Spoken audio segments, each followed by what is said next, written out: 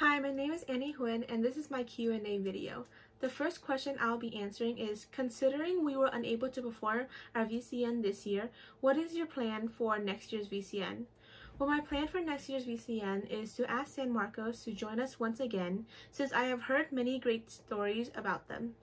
Once I get the approval of the other board members, I would like to contact them as soon as possible to get the process started. I believe that with more people and minds at work, we will have a better time managing and preparing for the big event. My general plan is to get everything planned and started as soon as possible so that if anything goes wrong, then we will still have time to fix the problem. Also, we could get more members to participate if we build their interest early. If I get the position, I will reach out to Jessie about her script for the act and decide whether to use it completely or to modify it to meet the talents of the actors and actresses, all with Jessie's consent, of course. As for the dances, I will reach out to choreographers and have backups just in case.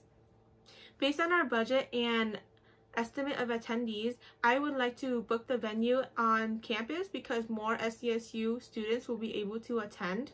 Also, with the big event on campus, VCA could apply for the school grant that would help us with financing the event. Speaking of financing, I would like to host more fundraisers by reaching out to restaurants, milk tea places, etc. for their cooperation.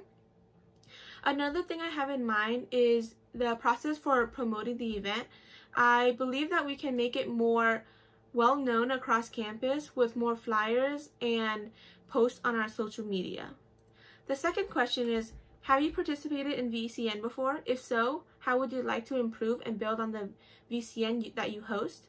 If not, how do you plan to organize an event that you haven't previously experienced?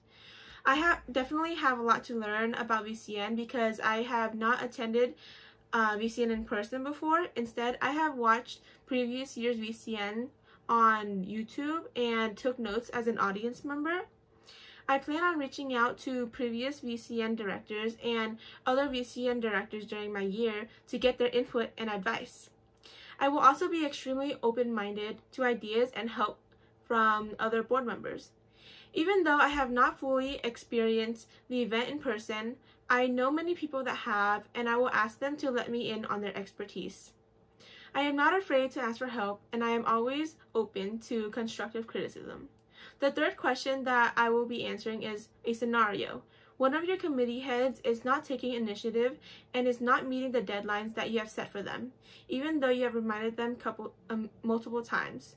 What will you do next? Well, I would ask them to meet in person and talk about the tasks that need to be done. If that is not possible, I would try to give them a phone call.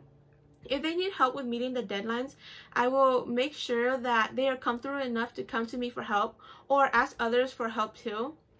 I can give them suggestions as to how they can meet their deadlines. If the committee head does not respond completely, I will ask another person to take over the duties or spread the work amongst other committee heads and board members who volunteered to help. Thank you.